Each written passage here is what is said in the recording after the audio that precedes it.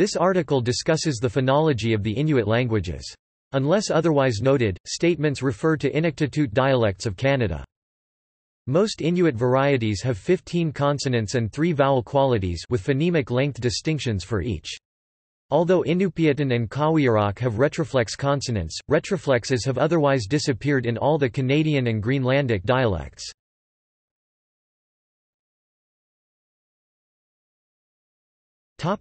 Vowels. Almost all dialects of Inupiatun have only 3 basic vowels and make a phonemic distinction between short and long vowels. In Inupiatun, the standard alphabet of Nunavut, long vowels are written as a double vowel.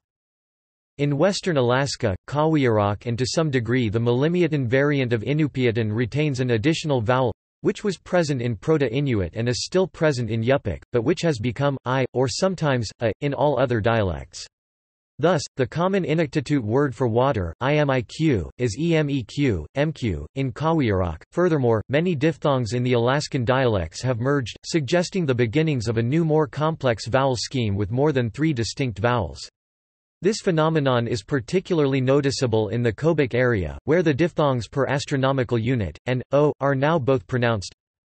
Other diphthongs are also affected, in contrast to the larger number of vowel contrasts in Alaskan dialects. In the dialect of northwest Greenland, particularly Upernavik, the phoneme u has been replaced by I in many contexts. Otherwise, the 3-vowel scheme described above holds for all of the Inuktitut dialects. West Greenlandic vowels have a very wide range of allophones. A varies between e, a, and. The last allophone appears before and especially between uvulars. I varies between I, e, and. The last allophone appears before and especially between uvulars. U varies between u, o, and o. The last allophone appears before and especially between uvulars.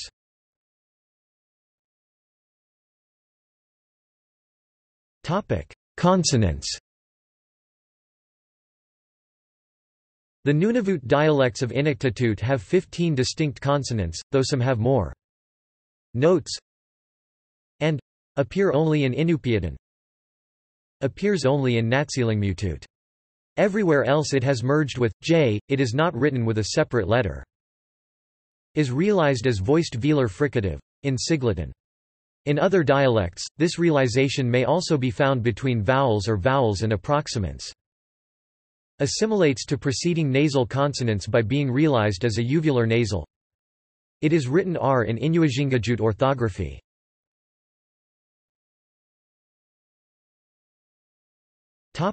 Stress.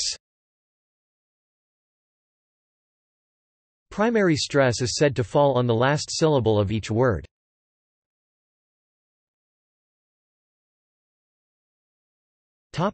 Intonation. In Inuktitut, intonation is important in distinguishing some words, particularly interrogatives, but it is not generally marked in writing.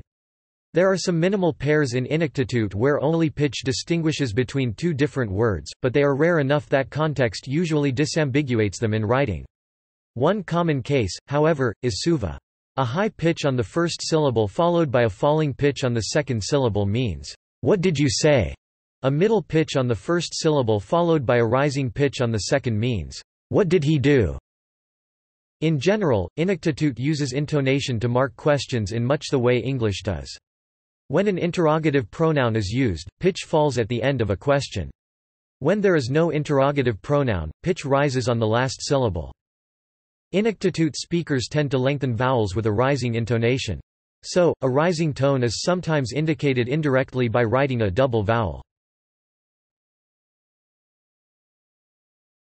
Phonotactics and Sandhi. An Inuktitut syllable cannot contain more than one segment in the onset or coda. Thus consonant clusters like per stone, or place, that might arise from morphemes being joined together are deleted. There are also some restrictions on final consonants, where only voiceless stops, ptkq, can occur unless consonant sandhi has occurred. Although 2-segment consonant clusters occur when morphemes are joined together, 3-segment clusters are consistently simplified. Additional constraints on two-segment clusters divide consonants into three manner of articulation groups. Clusters must be of the same manner of articulation so that, e.g., tp, vl, and per meter are permitted, but *nt, *q, and *l are not.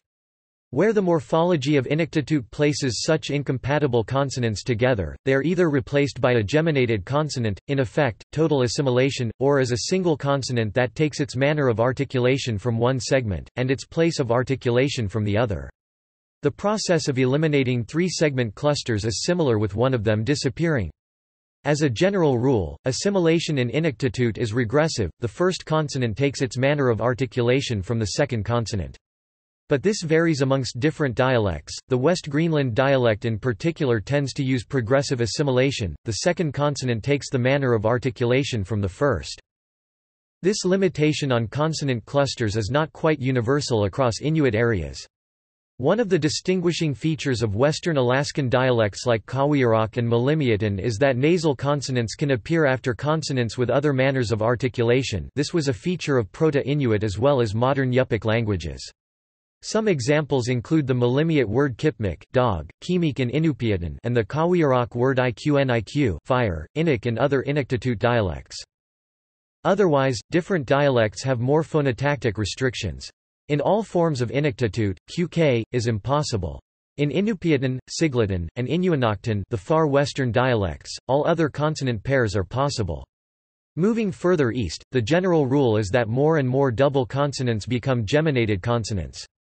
Determining which double consonants are assimilated depends on the place of articulation of the first consonant in the pair.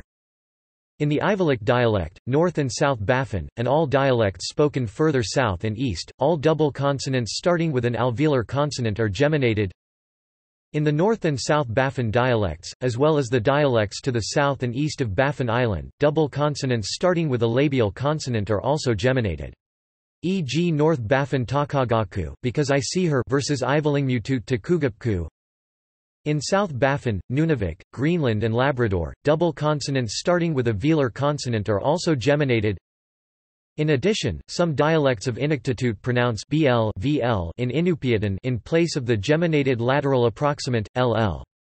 The phonological status of this distinction is uncertain, some dialects have both bl and ll. This feature is generally characteristic of Western and Central dialects as opposed to Eastern ones. Note 1 Katilik, Kulak, Kulak. In the Nunavimmiutut alphabet, a capital K indicates the same uvular stop as Q in the Inupiatun, Inuinnaqtun, Qalalisut and Nunavut alphabets. Furthermore, O in the Qalalisut alphabet represents the same phoneme as U in the alphabets used for other varieties of Inuktitut. Contrasts between alphabets are described below. Double consonants where the second consonant is s undergo more complex changes across dialects. In some cases assimilation is progressive from the first consonant to the second, in others regressive, and in still others double consonants are neutralized into a single form.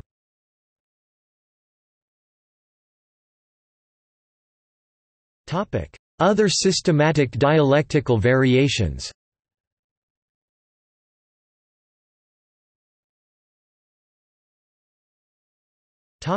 Consonant weakening in Qawiaraq. Many phonemes in the Qawiaraq dialect have undergone a process of consonant weakening, although to what degree varies somewhat between villages. This process is motivated in part by prosody and parallels the consonant weakening processes at work in Yupik. As a result, many stops have become fricatives and many fricatives have become glides or completely disappeared.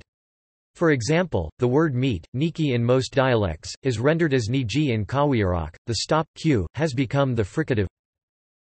Consonant weakening is most noticeable in the area adjacent to the Bering Strait in the westernmost part of Alaska.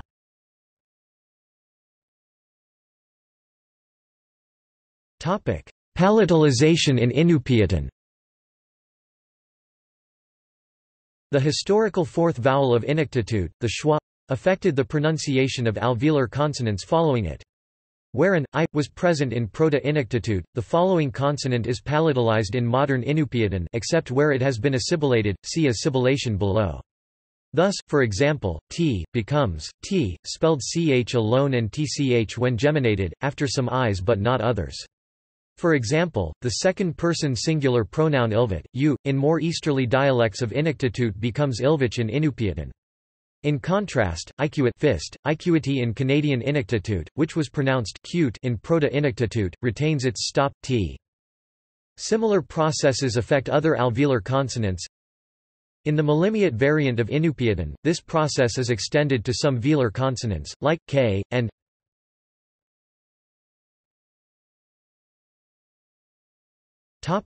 Assibilation.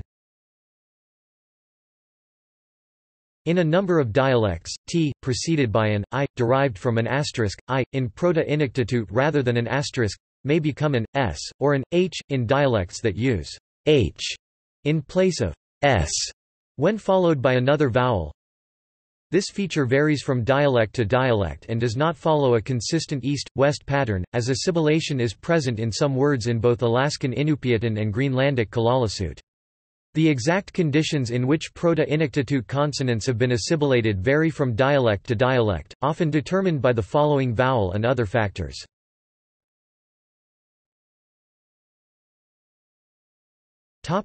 Fricative substitution in Western Nunavut. Many of the western and central dialects of Nunavut, including Inupiatun, Qawiaraq and Nunavimmiutut, realize the phoneme s as h. Inupiatun also pronounces as h. This leads to an additional constraint on double consonants in Inupiatun. A stop followed by the fricative h becomes a fricative at the same point of articulation. This feature does not extend west of Inupiatun and is not present in Siglitun or Inupiatun.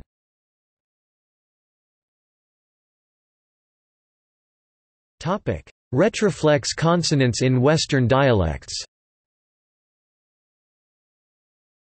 Nunavimmiutut retains as a phoneme the stop, and often retroflex, palatal consonant. This consonant has merged with j in all other Nunavut and eastern dialects of Inuktitut.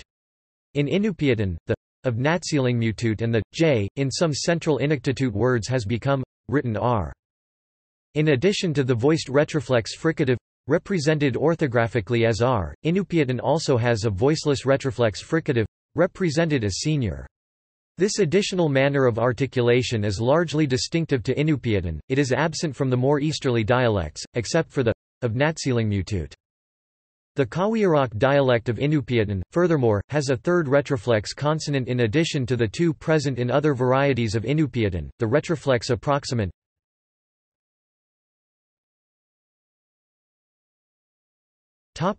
Double consonant clusters in Nunavimmiutut. Nunavik Inuktitut, in contrast to other dialects, does not allow two double consonants to appear with only one syllable between them. Wherever this occurs, the first consonant in the second consonant pair is deleted.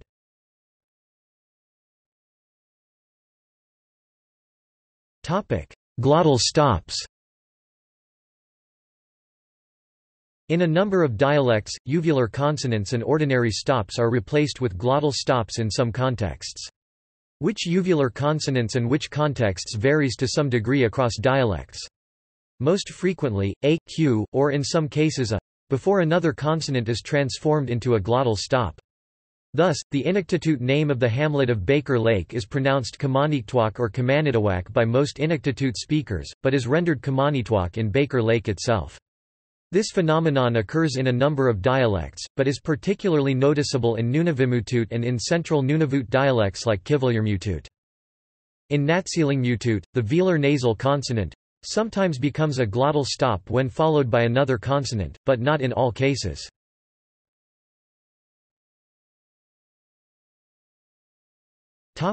See also: